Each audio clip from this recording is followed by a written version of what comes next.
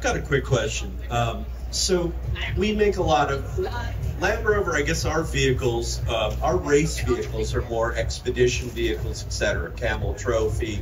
We've got the Ruta Maya out there, and it's a preservation versus restoration thing. When you've got old stickers, when you've got old painting, my friend Ike over here has Steve McQueen's X truck, which has Von Dutch pinstriping on it. So where do you find another friend that's got an old from a worn winch competition, and that W you can just barely see there on there? Now, to me, I say, leave it, it made it, that's barely where you can see it. But in the community, where does that come about in terms of leaving it be and letting her have all her scratches and wrinkles and all that versus bringing it back up to, you know, sort of an as new, just as it left for the Camel Trophy, the event, etc. Yeah, it's another great question. Thank you for that. So if you had 3 trucks of equal specification, and you had one with 8,000 miles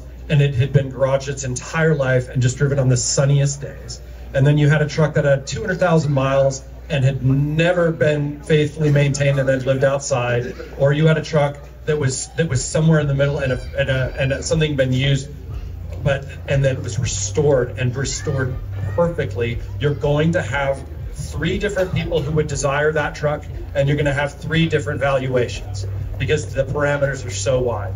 So one thing that in the modern day collector car market we're seeing is a huge draw to preservation vehicles. A vehicle where either it is in incredible shape because it wasn't used, or it is a truck that has a great level of patina to it.